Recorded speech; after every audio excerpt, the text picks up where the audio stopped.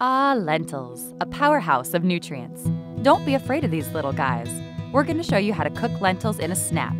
Unlike their bean counterparts, there's no soaking required.